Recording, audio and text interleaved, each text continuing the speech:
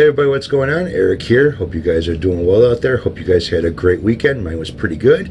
Got a few things accomplished on the restoration of Wally in a Box Kramer guitar, and about to get some more stuff done as well. Now, if you've seen my community post and a few other videos that kind of showed it, but the community post is with the new paint that I put on there, not with the old paint that I was using before.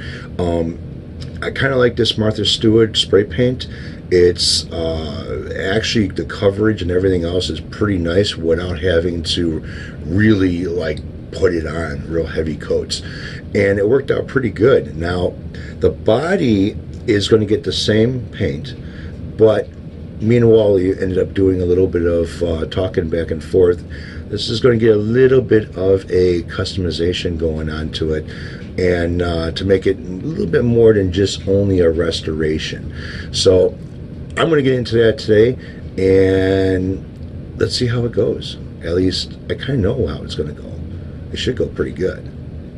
But I'll explain step by step of what I'm doing and how I'm doing it, so when you guys want to try doing this, it'll work out for you the same way it's going to work out for me. So stay tuned for it.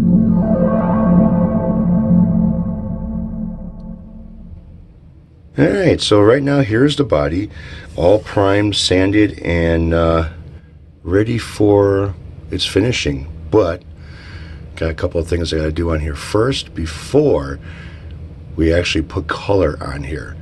And me and Wally were going back and forth. We're talking about possibly doing a little bit of customization with the body a little bit, and I kind of took a photo of a guitar similar to this one, and did some photo editing and added some striping to the body. Just a couple of stripes right over here where the armrest is, and he liked it. So we're going to do that to this body.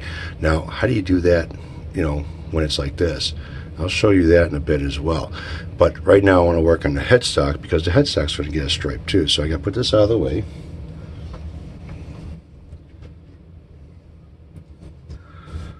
So here's the headstock, and like I said, I like that Martha Stewart paint. It actually worked out pretty nice on here. But I'm going to add a stripe to this. So the guitar body will be going this direction, and there will be angle going this direction on one side of the body. I want to put a stripe going across this side of the headstock. So how I'm going to do that is going to be just with regular masking tape. Okay, so what I need to do is I need to end up making some straight lines. So I'm going to go ahead and make a straight line. You're just going across the headstock like this.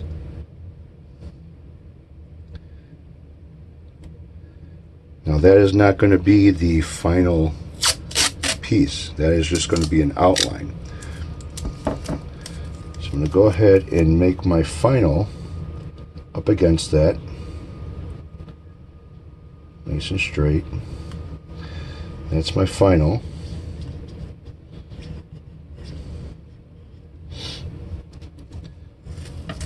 Peel this one off. Wrap it around the edge. Now, I don't want it to be that thick. I want it to be at least about half of what this tape is. So I'm going to line it up with that, move it down, tape it. Again, that is not a final piece of tape.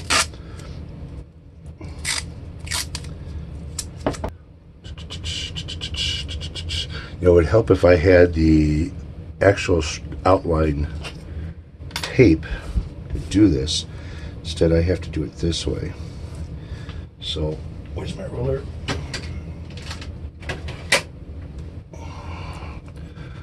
So I gotta do a little bit of measuring here. Where is a pen?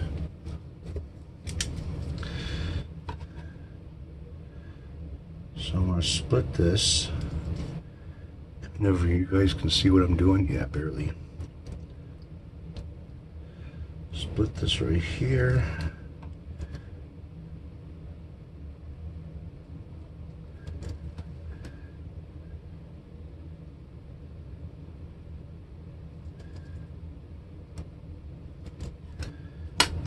my straight edge.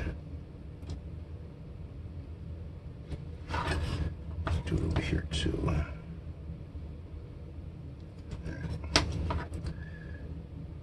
Go right on top of the line.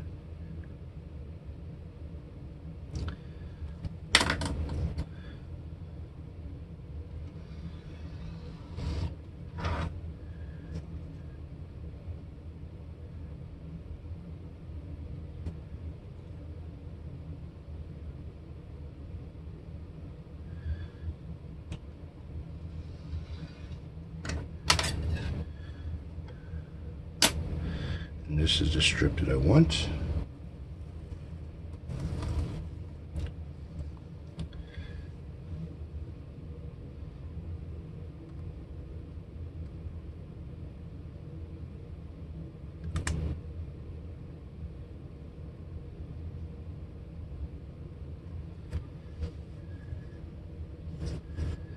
Peel this one off.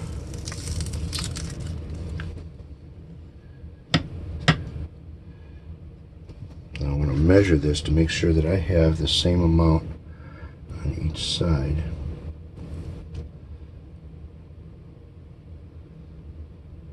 And I don't.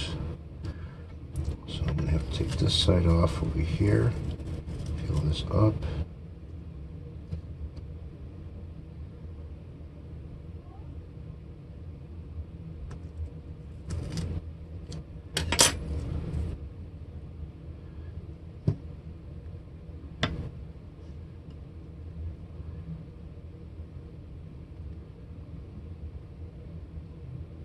See how well I am as far as eyeballing this.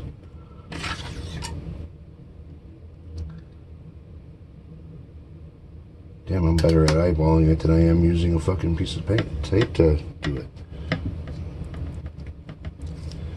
Alright.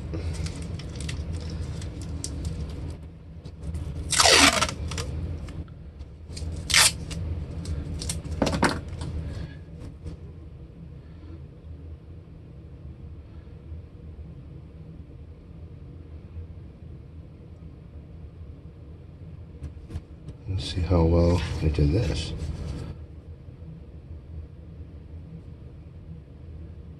Damn, I'm good.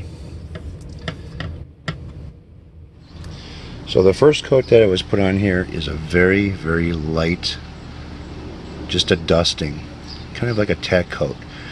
Now the next coats are going to be basically the same thing. You want to go really light, you don't want to go really heavy, otherwise the paint gets underneath the tape and that's how you get the bleed through. So you want to spray light coats. I'm going to spray the next coat right now. I can't record it because I need both hands for this.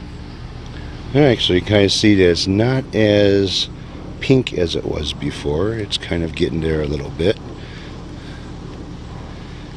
And there'll be probably like 3 or 4 more dustings and I should have the white that I'm looking for. Alright, so that's the third coat, probably 1 or 2 more dustings and I should have the white stripe I'm looking for. Alright, so this is like Christmas time. Unwrapping a gift and seeing what you got. So let's go ahead and get this thing unmasked.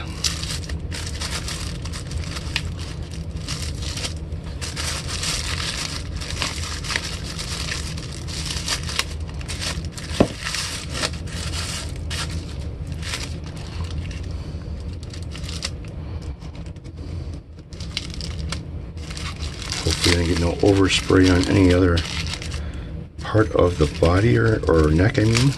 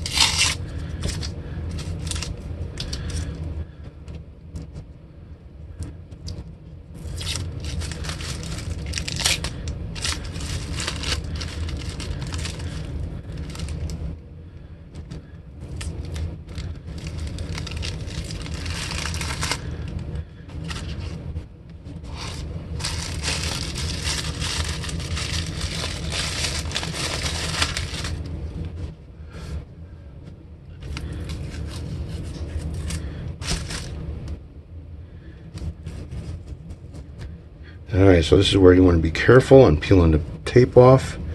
You want to get the tape to cut. And I got some tape residue on here I gotta get off. That's not a big deal.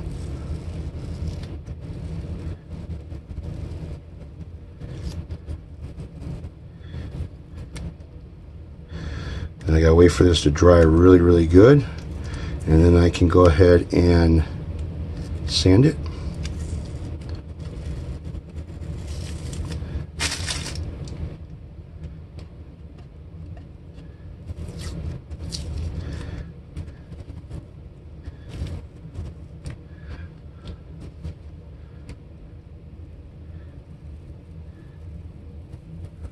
Peel the tape off slow.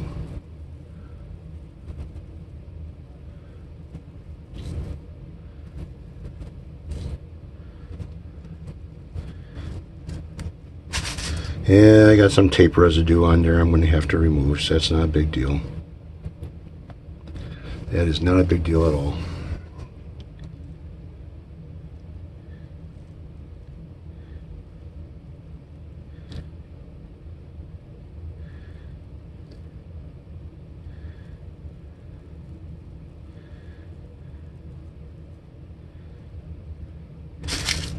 Alright, so the edge here, I need to scrape the edge a little bit.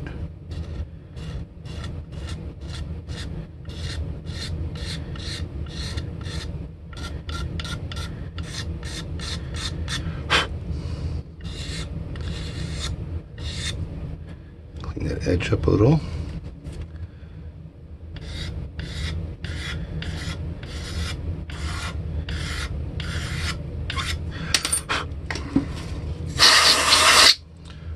There you go. There's the headstock.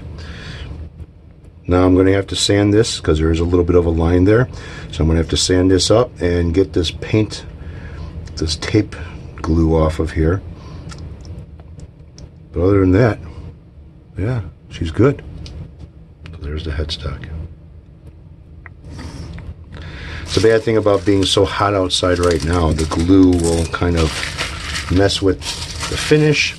Not a good thing. That's why I'm doing the body a different way. This is one way of doing it. And again, no paint to bleed.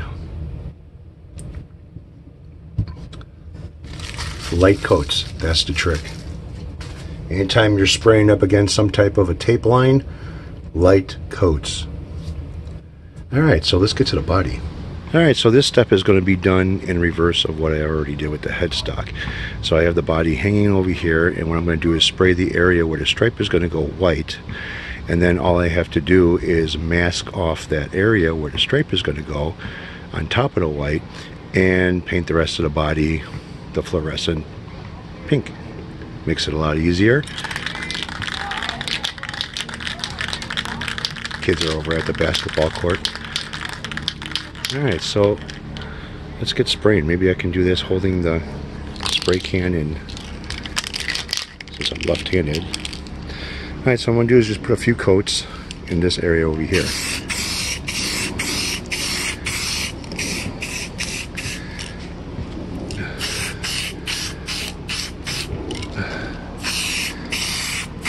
This doesn't have to be like a light coat or anything like that. This is going to be final, so I'm going to let that dry.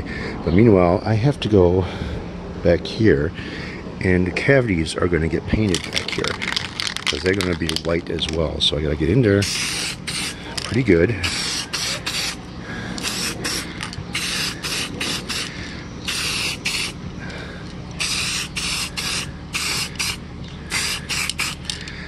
It is hot out there.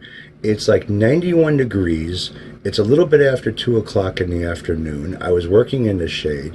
So by 4:30 in the afternoon, when the sun gets to its peak, it's going to be hot out there. It's going to be really hot out there. But anyways, I'm glad that I got this done now, because the more the humidity starts peaking out outside, the more the paint starts to become a little bit difficult to spray, and it kind of does its own thing, which happens, and it becomes a pain in the ass, but you know, there's not much you can do about when you want to get something done. Anyways, so right now there's not much more I can do but watch paint dry. That's about it. So the headstock, I have to wait for that to cure up pretty good, and then give it a nice 600 grit or 800 grit wet sanding. And after that goes, I put the logo on there, and then I'll end up epoxy resining just the top of the headstock. The back of the headstock and the rest of the neck is going to get clear coated. Now, you've seen how I did this. You've seen there was no bleed on the edges of the headstock where the fluorescent color is, no bleed where the striping is, and I didn't use any special tapes. I've got 3M green, which is a little bit more of a tackier, it's a little bit more tackier than the blue. The blue is okay, but the green is really good, especially for automotive. The green is really good.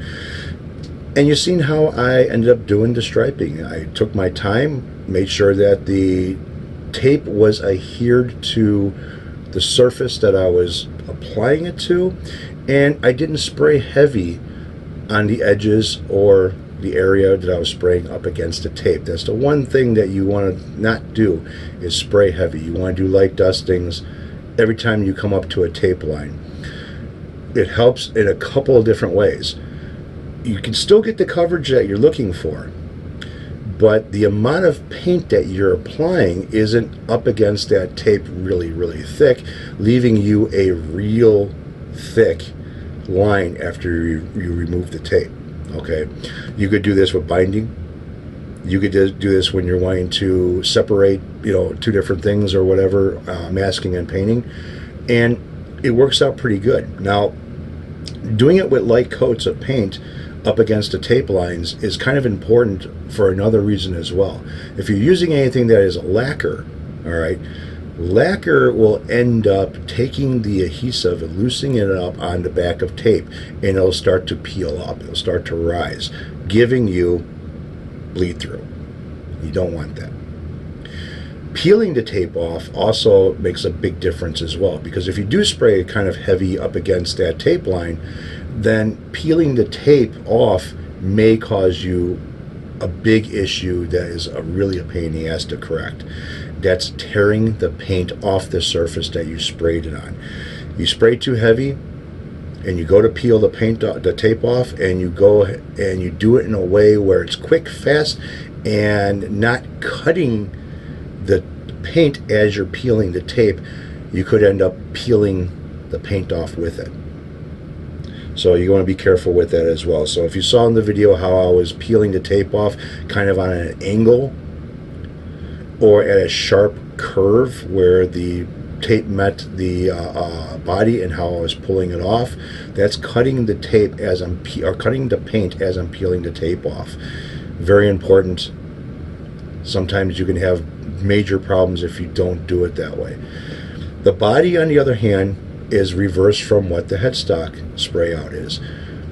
I'm going to have the striping done and masked off, and then I'm going to spray the body with the color. So it's a reverse of what I did with the headstock.